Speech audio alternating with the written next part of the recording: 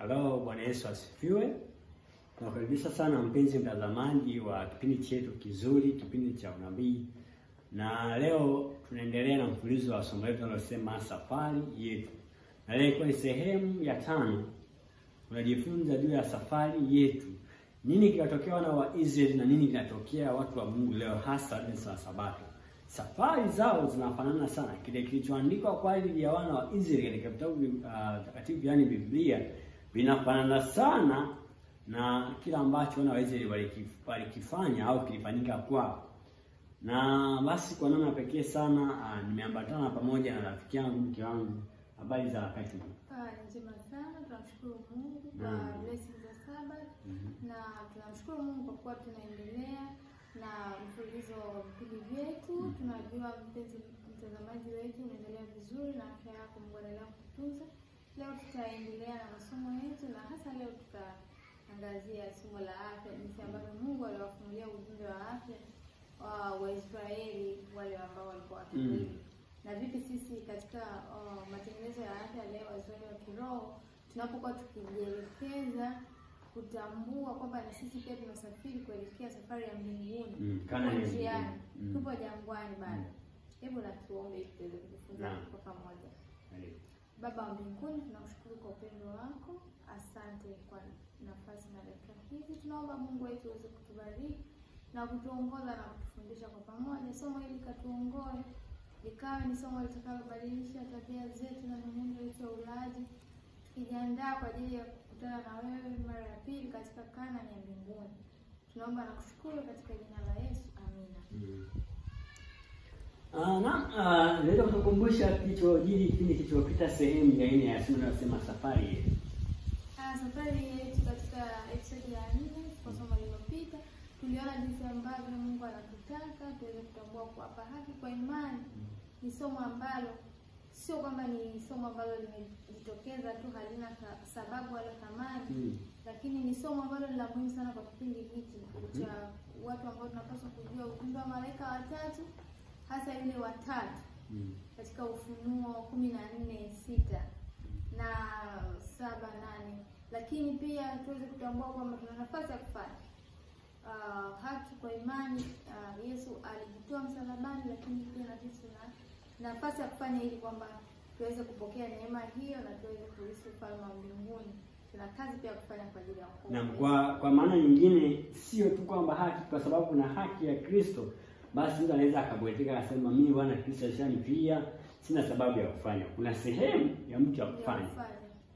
Asante sana. Leo mpenzi mtazamaji, tuna somo katika sehemu ya 5 katika somo linalosema safari yetu, likiwa limejengwa sana katika kichwa kinachosema kibros ya tava, katika kitabu cha Hesabu sura ya 11 na ile fungu la 34, pale ambapo wana wa Israeli walipolilia nyama Mungu akawapatia, lakini aliwaua na walizikwa, na hapo alipaita jina lake kibros ya tava. Naam, 34 kitabu cha Hesabu sura ya 11 na ile aya ya 34 anasema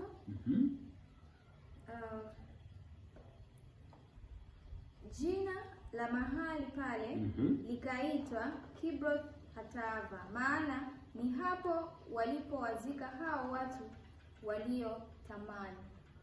Ni hapo mahali pale pakaitwa Kibroth Hatava, maana ndipo walipowazika wale watu ambao waliotamani. Je, walitamani ni nini?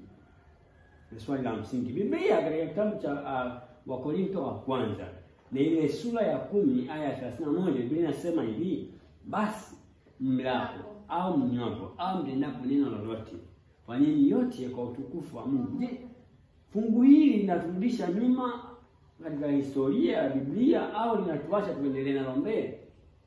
Lakini cha msingi ni hiki, kwamba Mungu anajua kila ambacho tunalikuwa sisi kutupatia, kile ambacho ni hitaji letu. Unajua kuna hitaji na unakutamani. Yamkini kila mwanadamu kila siku anatamani ale, apate sehemu ya kulala, kupumzika na apate mavazi.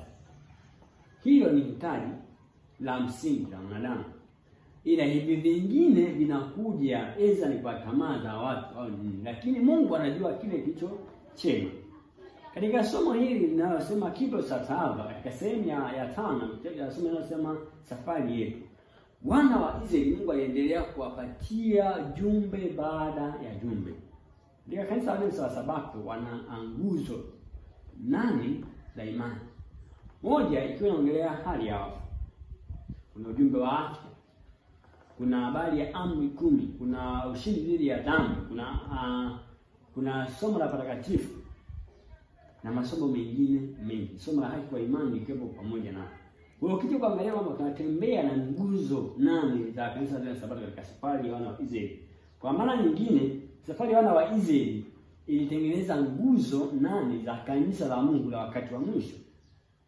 Na leo tuna ujumbe wa afya ambao wana wa Israeli walipewa. Je, sisi leo ujumbe wa afya tuliopewa unafanana sana wana wa Israeli au haufanani? Naam, tumeona kwamba sisi ni Waisraeli wa kiroho. Na anasema walipomkataa Yesu Kristo alipokuja kwao, akawaambia sasa injili sasa imekwenda kwa mataifa. Kwa hiyo sisi leo tunaitwa na sisi pia ni Waisraeli wa kiroho kutokana na kwamba injili ilifunuliwa kwa wote. Kwa hiyo sisi tuliompokea Yesu Kristo leo na kuishi ndani yake ni Wanaisraeli wa kiroho. Kwa hiyo ujumbe huu bado unatuhusu pia. Tupo katika safari. Tupo jangwani kama vile ambavyo Wanaisraeli wa kimwili halisi waliishi. Kwa hiyo hata leo sisi tunapokuwa tukisafiri safari yetu bado ujumbe wa afya unatuhusu. Naam. Katika kitabu cha Mithali Novemba 7, 1880 kuna kitu ambacho nabii anasema. Naam. Anasema majaribu ya wana wa Israeli na mtazamo wao kabla tu ya kuja kwa Kristo mara ya kwanza yamewasilishwa mbele yangu tena na tena ili kuonyesha nafasi ya watu wa Mungu katika uzoefu wao kabla ya ujio wa pili wa Kristo. Kwa hiyo kabla ya ujio wa mara ya kwanza ilikuwa Israeli wale halisi, lakini sisi sasa Israeli wa kiroho, anasema nabii Ellen White kwamba ameonyeshwa kwamba na sisi pia kuna ujumbe ambao unatuhusu kama Israeli wale kabla Yesu ajaje sasa sisi kwetu kwa mara ya pili. Asante sana. Wana wa Israeli walitolewa Misri wapeleka katika nchi ya ahadi Kanaani. Na leo tunatolewa Misri ambayo duniani katika machafuko, anasa, kila uchafu wa abudu sanamu, tupeleke katika Kanaani ya mbinguni. Aliwapeleka pia ili uweze kuwafunulia nuru ya kisa cha ukombozi. Na hiyo walipotembea alianza kuwafunulia taratibu kwamba ni lazima wafanye Pasaka ambayo ilikuwa na mlenga yeye.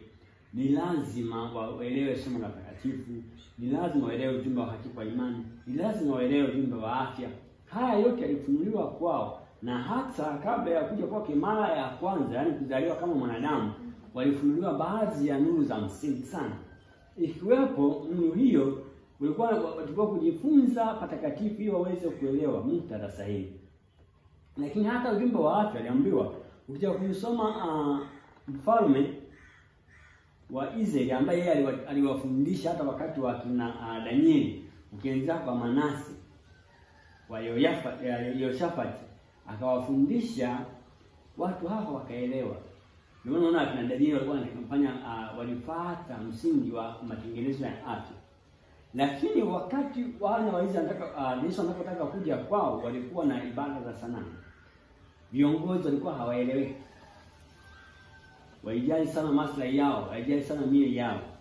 Lakini walishindwa kuwafundisha watu kwamba Yesu anakuja. Yamkini hata walipokuja wengi hawakuelewa.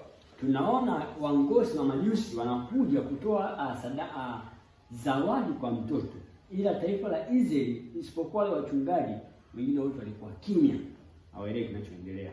Yamkini hata kuja kwa Yesu mara ya pili itakuwa hivyo hivyo, maana tunaambiwa historia inajirudia, tunarudia historia kwamba ukiangalia mtandao mzima wa viongozi watafikia wakati watakuwa hawaelewi, wataendelea kuangalia tamaa za miili yao. Lakini kuna wale wachache ambao Mungu anataka ajifunue kupitia kwao, uaminifu wake. Basi hiyo ni nia yangu na nia yako ya kwamba lazima tuwe miongoni katika wale wachache, tujifunze, tuelewe nini Mungu anataka na tuviishi. Na katika somo letu leo, ujumbe wa afya kwa kanisa la Mungu Na ujumbe wa afya kwa kanisa la Mungu la awali, yani wana wa Israeli, ilikuwa ni vitu ambavyo haviepukiki. Kwa nini? Ujumbe wa afya upo kwa ajili ya wokovu wetu na wokovu wa wengine. Ujumbe wa afya upo kwa ajili ya utakaso wa nafsi zetu. Ujumbe wa afya upo kwa ajili ya watu kuelewa kweli za msingi. Yamkini mtu akifuata matengenezo ya afya kama inavyotakiwa, atatakaswa, ataelewa kweli za msingi, na atakuwa mtu mwema na anafaa kutokufa, yani anafaa kulisi nchi ya hai. Kwa hiyo tunapoambiwa majaribu ya wana wa Israeli na majaribu yetu vinafanana, ni kweli kabisa vinafanana. Walililia nyama. Na wale wa Sabato leo nao wanalilia nyama. Hawa watu walikuwa wanaasi katika sheria za Mungu. Na ukiangalia wale Sabato nao wanafanya vile vile. Wao ni lazima tujifunze mambo haya. Ndio maana Paulo anasema mambo haya yaliandikwa kwa mifano kwa ajili yetu sisi, kutuonya sisi. Naam. Katika kitabu cha Shuhuda kwa Kanisa Gombo la 3 ukurasa wa 491 na 492. Naam. Anasema nguvu ya kutawala ya hamu ya kula itathibitisha uharibifu wa maelfu. Wakati kama wangeshinda juu ya hatua hii, wangekuwa na nguvu za maadili kupata ushindi juu ya kila jaribu lingine la shetani. Kwamba kwa kushinda appetite, yes. Hamu ya chakula. Ya chakula, hata kinywaji. Kwamba nimekunywa leo juice fulani au kilevi fulani, kwa hiyo ile ladha sasa inakuwa inajirudia kama kiu fulani. Chakula fulani nimekula kinakuwa kinajirudia kama kiu ya maji ya kunywa inavyojirudia. Kwa hiyo ndivyo ambavyo anasema kama itashindikanika kushinda hamu. Mwingine anakwambia siwezi kuacha kuvuta sigara, nahisi kama kiu, yani kama vile Mkila nyama anahisi mtu kama kiu fulani na mvuta kale. Kwa hiyo kuishinda anasema ni kama vile kile kiu na kizulumu, anasema na dhulumu nafsi. Kwa hiyo ni hali ambayo anasema nabii Mama Ellen White, tusipoishinda anasema itakuwa vigumu kushinda jaribu lingine lolote la shetani ambalo ataleta mbele yetu. Kumbe yamkini hata ujumbe wa afya ni sehemu ya ujumbe wa haki kwa imani. Kwa sababu tunaambiwa kama tuna sehemu ya kufanya, basi nuru ambayo Kristo anaileta mbele yetu ni lazima tuitii na tuifuate. Kwa hiyo somo la afya ni sehemu, ujumbe wa afya ndani ya kanisa ni sehemu ya haki kwa imani ndani ya kanisa la Mungu. Ndio tunaambiwa kama tukishinda jaribu la hamu ya chakula, the appetite, tutaweza kushinda na majaribu mengine. Tuko tunafanya sehemu yetu ili Kristo atupatie haki yake.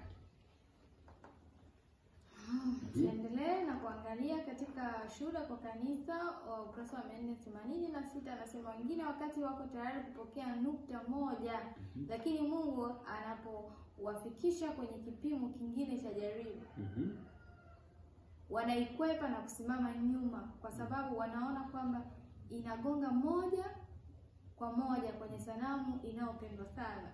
Kwamba wakati mwingine Mungu analeta mtihani, sio jaribu, kwa sababu majaribu yanaleta shetani ili tuweze kuanguka na kushindwa, lakini Mungu anaruhusu ili uweze kushinda, uweze kupiga hatua moja. Anasema wakati anataka upige hatua moja mbele ya ushindi, lakini wakati huo wewe hauko tayari, unaona kwamba hapa naenda kwenye nukta ile ile ambayo ndio kitu changu. Mfano mtu anapenda disco, akaenda akafundishwa kuhusiana na swala la disco, kuliacha, anaona huyu mtu anayenihubiria leo kanisani analenga kwenye vitu vyangu vile vile. Kama ni mpira analenga kwenye vitu vyangu vile vile, na ni Sabato lakini analenga kwenye vitu vyangu vile vile, na anatakiwa niende. Kwa Mungu anapotaka ushinde juu ya jaribu fulani kupitia mtumishi fulani anapokuwa akifundisha, wewe unaona sasa huyu anakolenga ni pale pale ambapo mimi ndipo napopapenda, na ndivyo ambavyo sasa inakuja chuki. Utasikia kwamba ujumbe hautachukiwa kwa sababu ujumbe atachukiwa yule aliyeuleta, bila kuangalia kwamba ujumbe na neno la Mungu ndio limesema hayo. Kwa hiyo Mungu anapotaka tushinda, wakati mwingine tunakuwa tunapenda na kukumbatia kitu ambacho unaongeaje watu ambao wanasema Mimi nilifanya matengenezo ya afya. Nikaenda miaka kadhaa. Lakini karudi nyuma. Naona kupondea mashauri tu.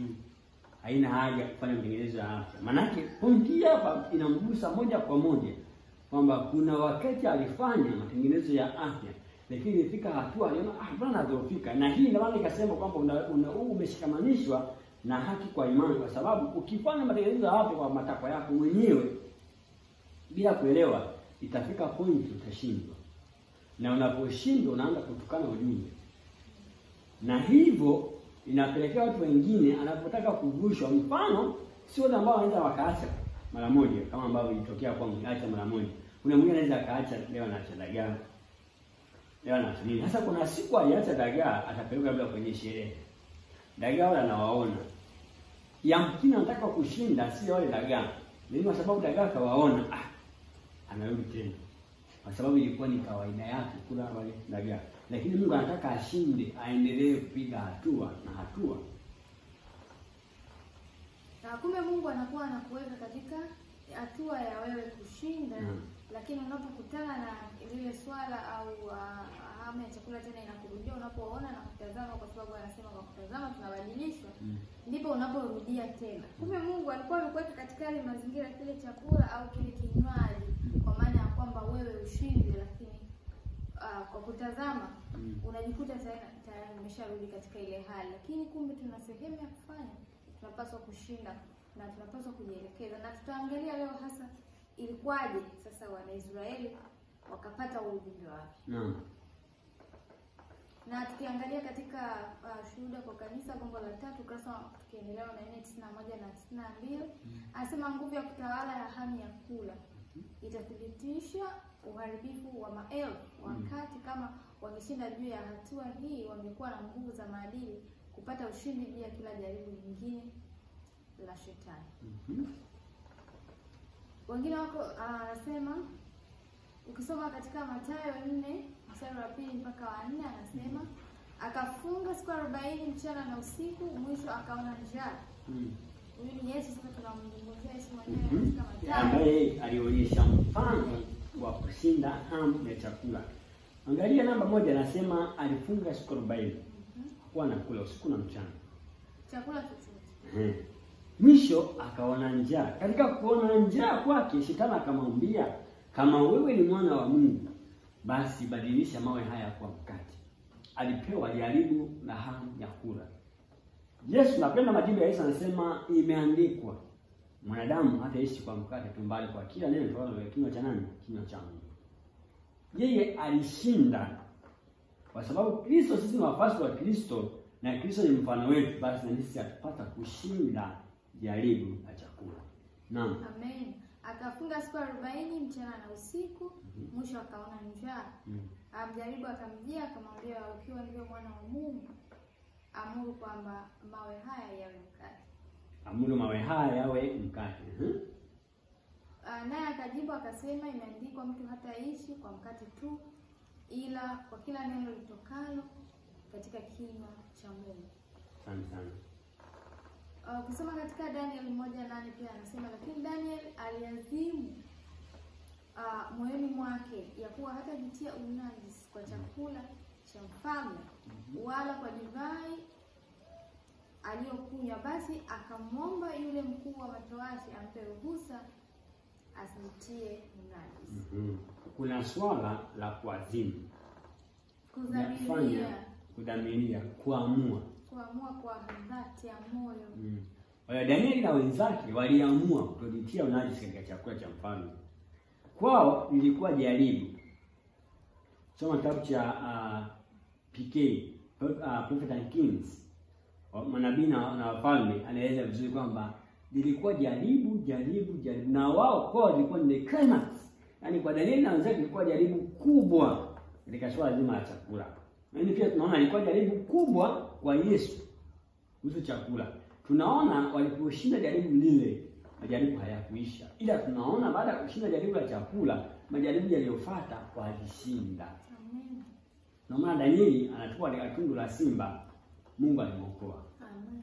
Tunaona Ashera Meshaki na Abednego anatoka katika tanuru la moto, wanashinda. Kwa kile jaribu lililokuja kwao walishinda. Sababu jaribu la Shadraka, Meshaki na Abednego lilikuwa ni ibada.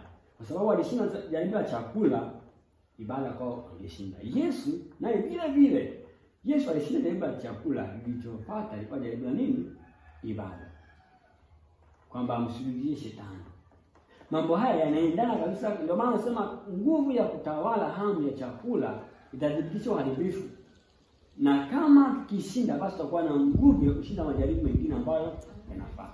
Lakini kwa Israeli wao walipoletewa jaribu la chakula, katika kitabu cha Hesabu 11, wao walishindwa. Tunaona majaribu mengine yote yaliyofuata, wao walishindwa. Tutaona hapo mbele.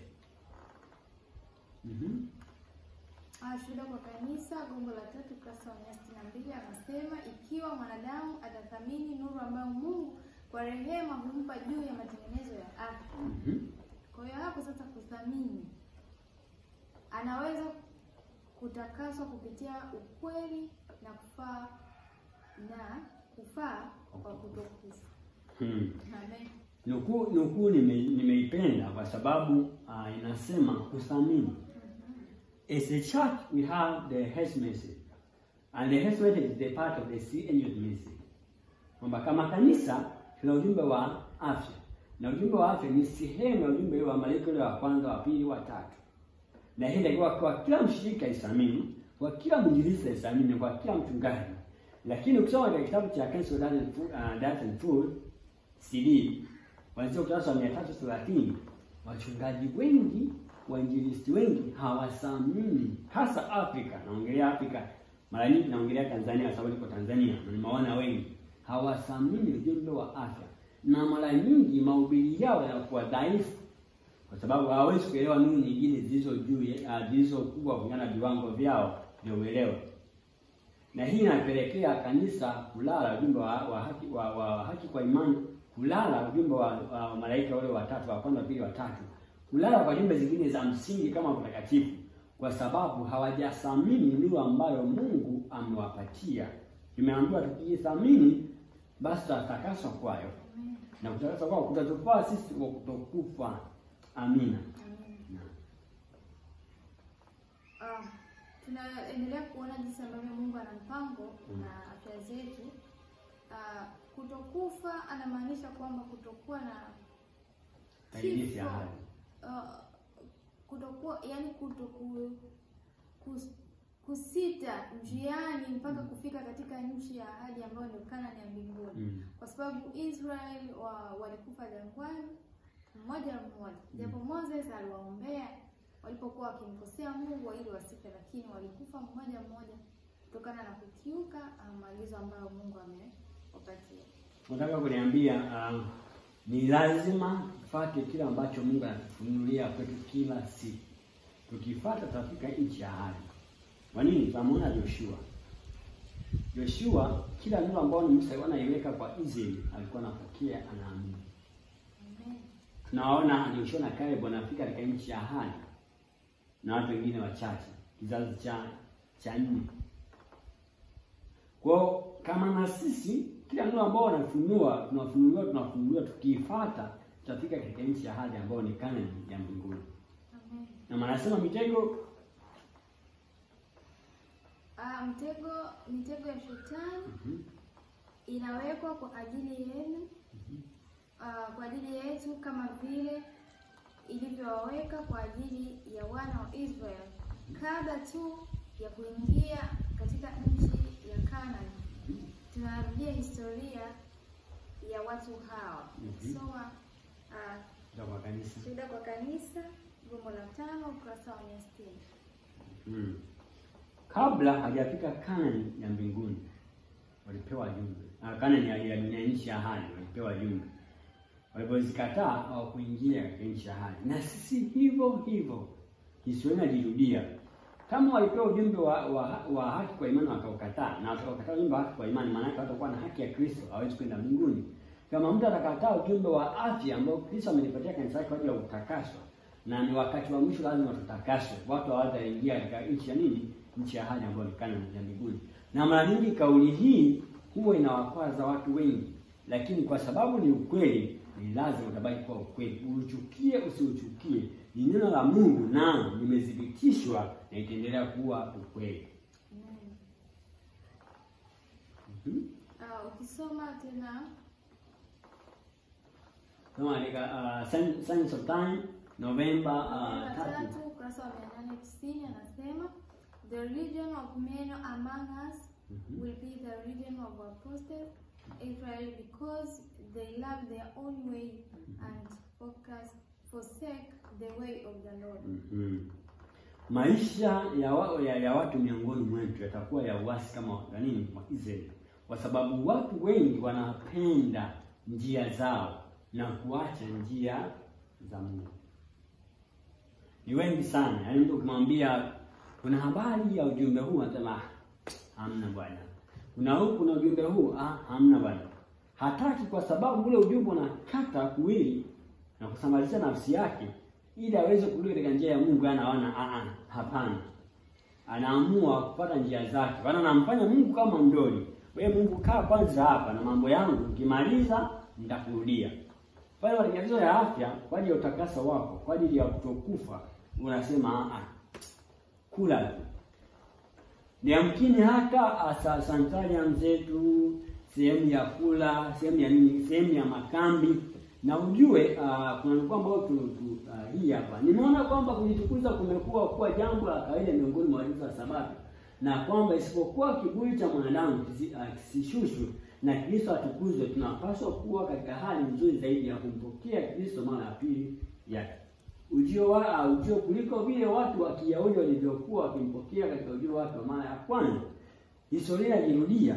Leo wa Sabato katika makambi wanapenda sana kujitukuza, wanakula vyakula vya mkina hata vinaathiri miili yao, ila hawajali. Wanajipandisha wao na kumshusha Kristo. Yaani itakiwa Kristo apande, wao washuke. Kwa kule kujitukuza kuna athiri roho zao, kuna athiri akili zao, kuna athiri miili yao. Yamkini anaweza akaonekana katika hali ya kawaida na ana kitambi, ana nini, lakini roho yake ishachafuliwa na madhara ya kula kufanya.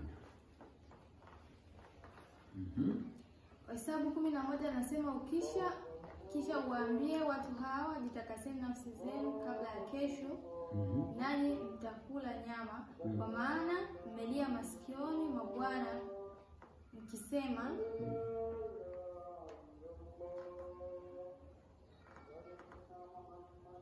Maria msimu wa Bwana wakisema tupate wapi nyama. Katika fungu la 18 Musa akaambiwa kuanzia pale 15, 16, 17 akaambiwa achukue wale wazee 70 miongoni mwa wana wa Israeli, wakaenda akakaa nao akawaambia.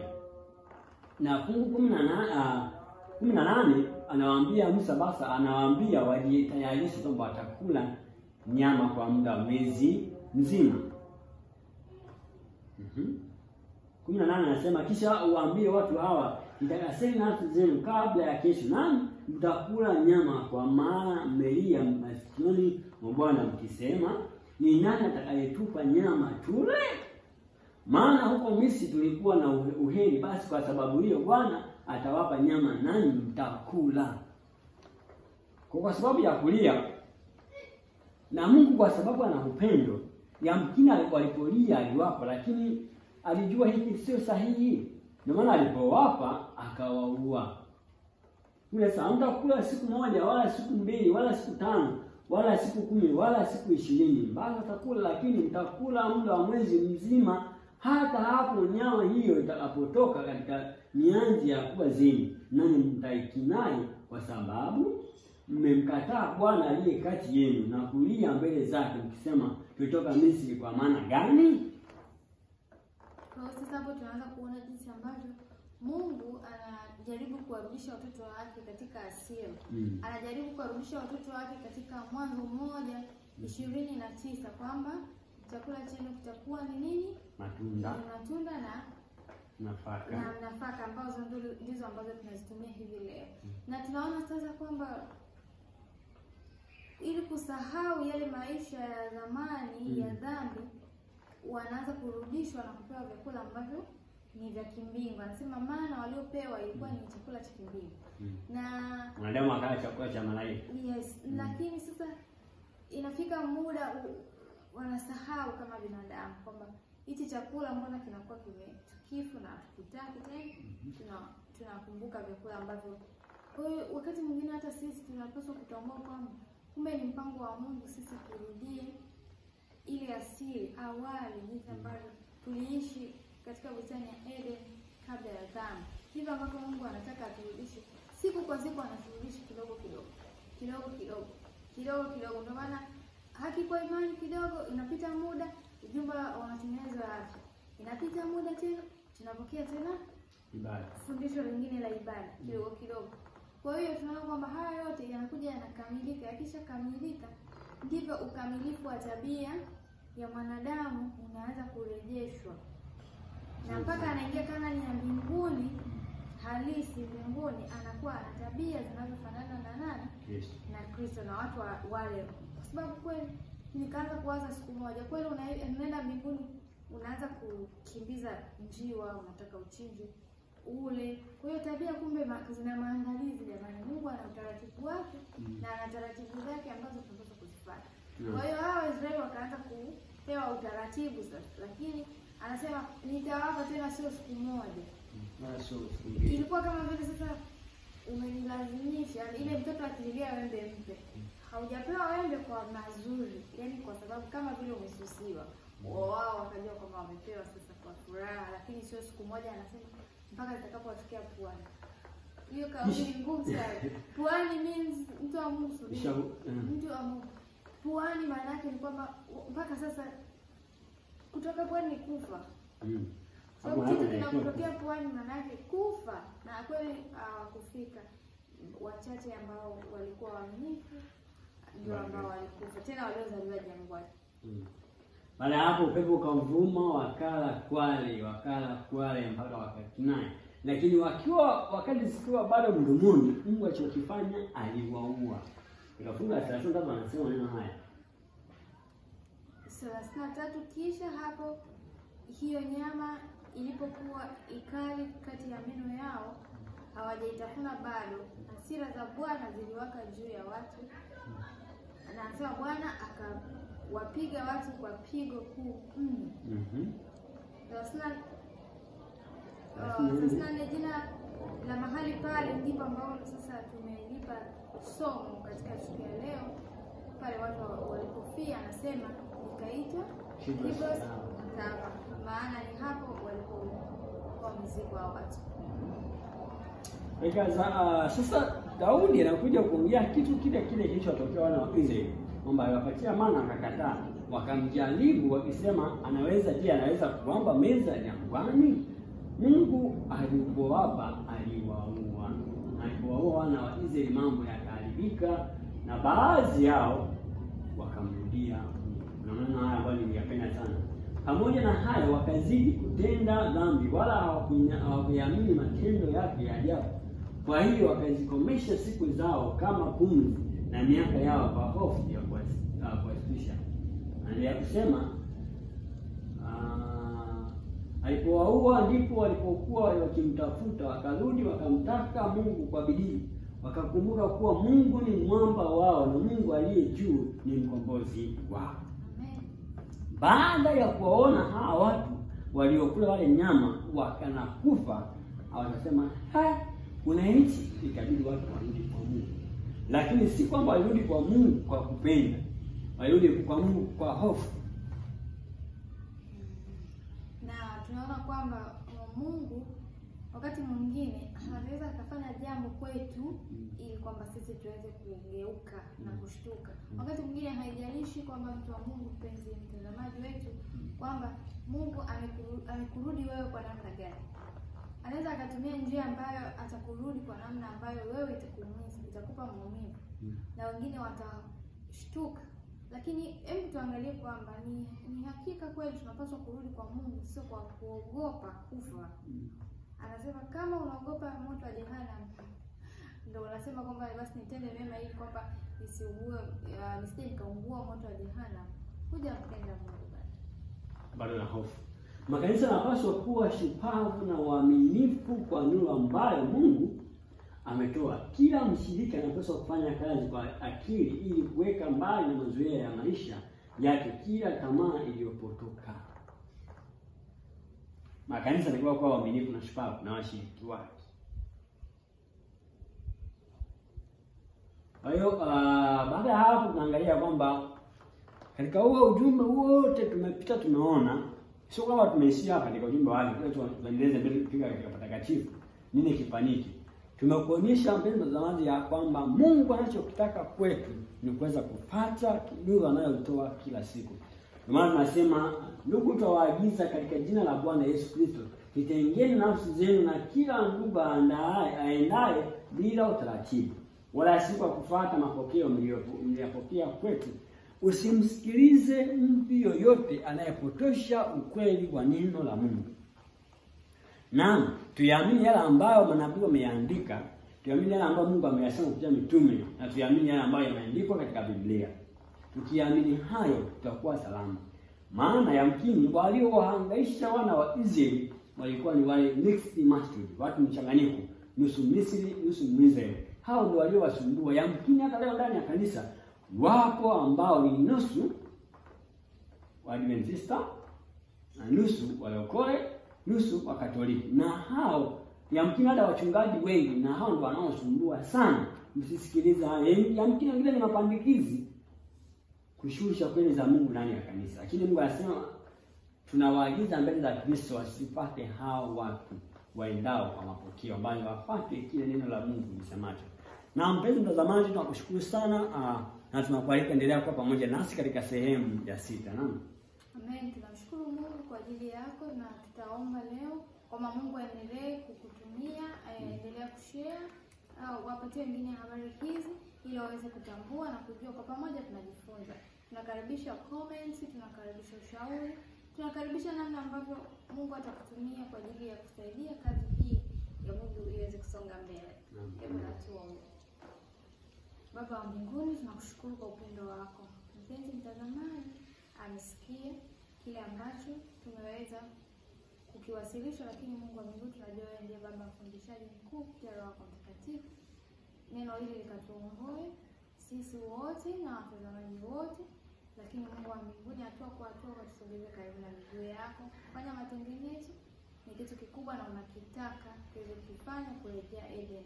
Tunapoelekea katika safari ya Kanaani ya mbinguni, tabia nyingi zinajirudia kama zile ambazo zilikuwa kwa Waisraeli walipokuwa wakisafiri kutoka Misri kwenda katika Kanaani hapa duniani.